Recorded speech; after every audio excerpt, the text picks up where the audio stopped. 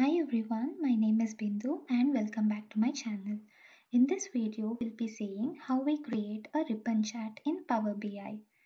So in the Power BI desktop, in the visualizations pane, you have the ribbon chart here, and when you click on that, you bring that to the design pane. I'm expanding this, and here I'll be bringing in regions to legend area, and I'll be bringing in sales to values. So now I have a stacked column chart. I am also turning on the data labels here to understand this a little better.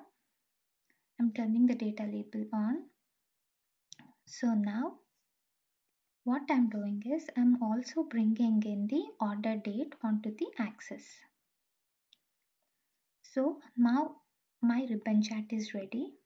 So based on this, we'll be able to analyze the data. What it says is this the purple ribbon chart you see here, the purple area, it says West region has so and so sale for 2016 year, and it has dropped in 2017 to 0.14 million.